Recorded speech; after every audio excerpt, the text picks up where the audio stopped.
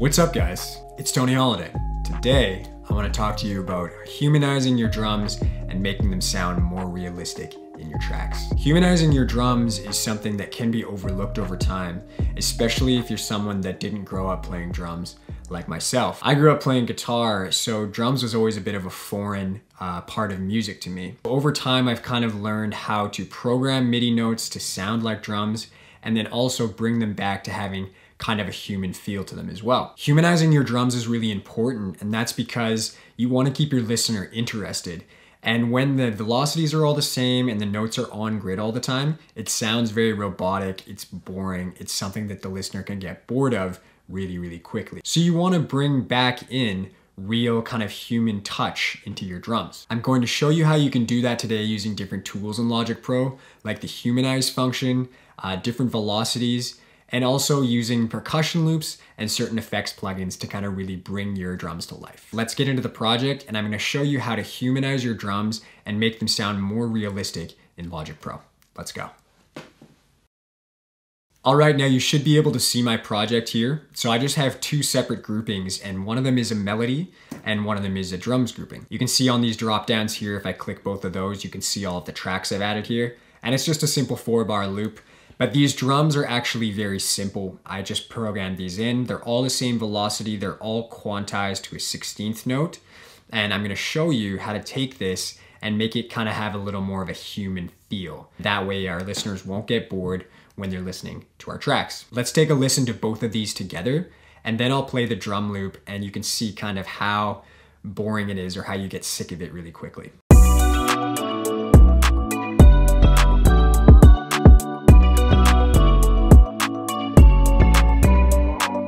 So the drum loop works, but there is something about it that isn't quite, I don't know, ear-catching, I guess. When the drums play with the melody, you can get away with it a little bit, but now I'm gonna play these drums just dry, and you can see what I mean by it gets kind of boring after a while.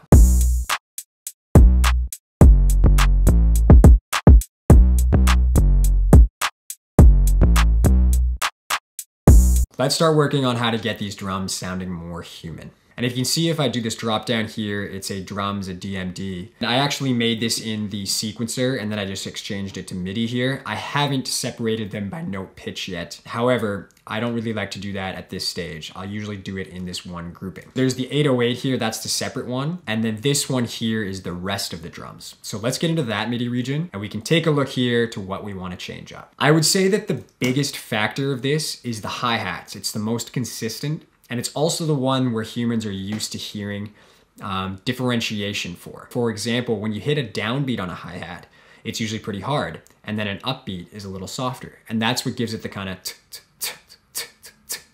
sound to it, which allows your ears to kind of catch rhythm. Now, even within that, every downbeat and upbeat is probably gonna differentiate in velocities a little bit. So let's kind of fix that first. So we'll go to hi-hat. The upbeat here, we're gonna leave as is at 100.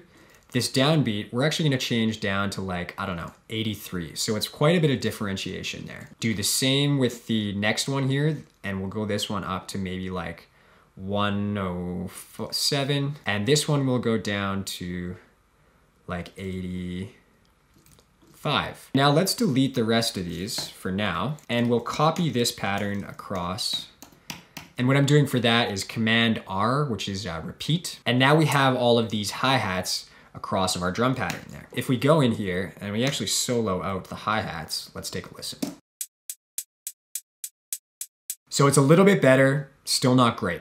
So what can we do from here? Click the hi-hats and you go Functions, MIDI Transform, Humanize. Now this is a really great function that comes with Logic Pro in the MIDI Transform window here. And what this does is it's based off 3 different parameters here: position, velocity, and length. And that's referring to each MIDI note. Now, before I went in here, I highlighted just the hi-hat, so it's just gonna affect that. And what I like to do is actually for length, I'll go to through. And what that means is that we're not going to affect the length of the notes at all. We like the length of the notes, they're sitting right. It's just kind of where they're placed on the actual MIDI grid. Velocity, this is a very important one. So what this is gonna do is basically plus or minus random means that it's going to affect the MIDI notes in a range of 10 here. So a range of 10 velocity the notes are gonna now be randomized in their velocity. We already went ahead and did those 4 notes kind of the way we wanted, with one, the downbeat being a little harder, the other one being a little softer, and we variated the velocities of each down and upbeat based on those first 4 notes. But we wanna do it a little more. Let's start with 10 and see what happens. Basically 10 velocity is going to be hard to tell right off the bat, but as a cohesive kind of mix of the hi-hats, I think that should be a good number. Position, this is going to refer to the position of the notes on the grid. And this is the same thing, plus or minus random, and we're going to do 10 down in this area. We can actually maybe even move that up a little more. Let's do 15 for that. And that's going to move the position of each note randomly so that it's not right on every 16th note or every piece of the grid. Once we have that, those are the only 2 that we want to affect. We don't want to touch status, channel, pitch, length, or sub position. And you can see back here in the MIDI window that I have the hi-hat selected. So now we can go operate only. Don't do select and operate. That'll select all of the MIDI notes in that MIDI window. You just want to do operate only to the ones that are selected. And now we'll go operate only. You can now see that some of these are a little harder than the other ones. Let's do it one more time, operate only. And we'll close this MIDI transform window. Now, if you look at our hi-hats, you can see that some of these notes are a little harder, some are a little softer, but the main thing is they're all kind of variated a little better. One of the main things as well is if we zoom in on these hi-hats, you can now see that they're not completely on the grid. So if I put the playhead right at this, you can see that this note is actually a little bit behind the playhead. This one is a little bit ahead of the playhead. This one, again, a little bit ahead. This one is a little bit ahead. This one's a little bit behind, and so on and so forth. And that gives it the realistic feel of someone playing it, because no drummer in the world, no matter how good they are, is ever going to hit every single hi-hat right on the grid. And we don't want to do that either. We want the human feel. We want that realistic sound as if someone is actually playing the hi-hat. So now let's take a listen to this hi-hat just soloed with the new kind of velocity and the grid. And I think I want to turn these hi-hats up as well. When I click the hi-hats here and I move them up with the velocity like that, it'll actually move them all up the same amount, but it'll keep the variation of them. It won't fix the velocity to all the notes.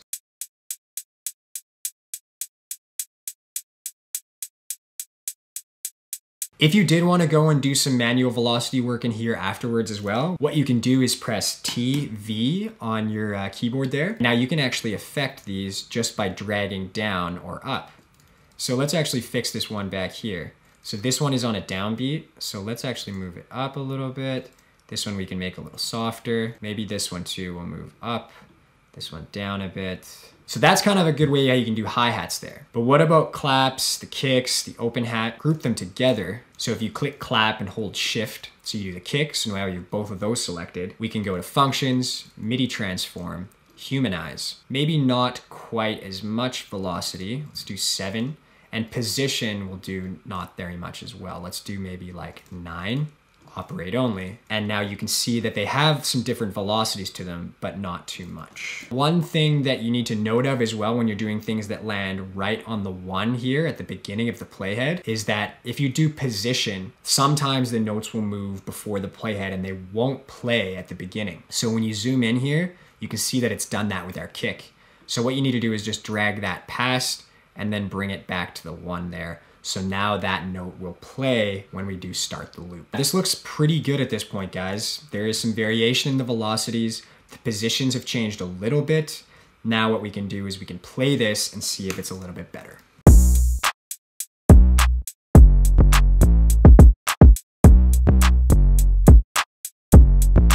So again, very subtle, but it does sound a lot better. It's not so right on the beat. Velocities are the same. There's a little bit of human to it. It sounds better when it has some variation to it. But another one, what we can do now is add some effects to the hi-hats especially to kind of, again, give them some space in the stereo field. So if we go to hi-hat, we have these B31 and B32 here. Those come natively with the Drum Machine Designer. If you click that, you can see that the bus, this one is Space Designer, and this one is a stereo delay. Now, both those buses come on all parts of the Drum Machine Designer, but I really only want to do the hi-hat for this portion. And I don't really care about the space designer too much, the reverb. Let's do the bus 32, the delay. Let's move this bus 32 all the way up to 0. And that way you can get an idea of what it sounds like with too much. And then what we'll do is we'll actually dial it back and make it a little more subtle to again add space to the stereo field. So let's play this.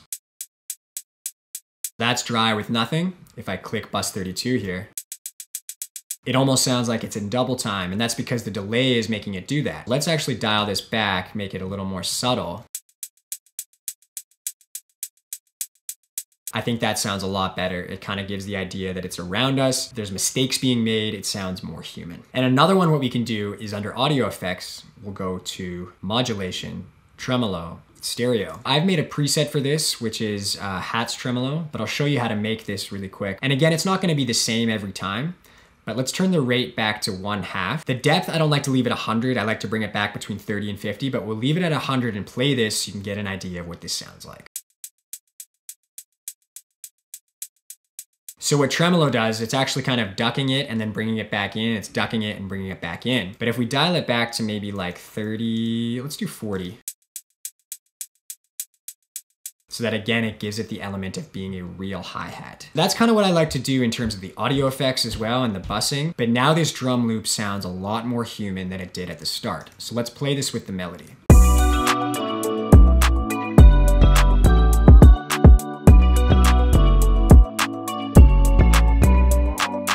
It just fits a lot better with it. There's a lot more movement to it despite us not adding any notes or taking notes away, which is another thing that you can do. So for hi-hats, you could be taking out certain notes, you could double some notes up. Same thing with the clap or the kick, you can move them around a little bit. It's up to you, it's just what sounds best. One last thing I do wanna show you is percussion loops. Now these are great if your drum loops, again, do sound a little bare. Maybe percussion isn't your thing and you're not sure where to put those. These are really great to fix what you're doing with that. So you can throw them on your drum loop and they'll kind of fill in the spaces, and you can subtly bring them in with volume or put a channel EQ on them so they kind of sit in the back, but the listener will notice that they do sound more full and just like a nicer, better drum loop. Let's do this 90, this perc loop here. And I don't really like to have too much going on in them because they are kind of an accent to my drum loop. And I'm just gonna hold Option, and then I'm on the lower half of the audio there, not the upper half. It has that little loop function. If you go to the lower half, this is the actual time stretch function. And you can click that and then bring it to the end of our loop. And now this will be, so it started at 90, now this will be at 105, like our project. So let's take a listen to this now. There is some percussion in there. It's a lot of hi-hats, but maybe that'll accent our hi-hats nicely. So now let's play this with the drums.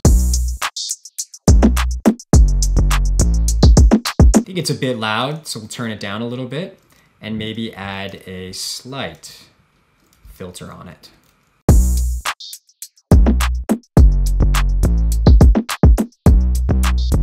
Now let's play this with the melody and see what it all sounds like together.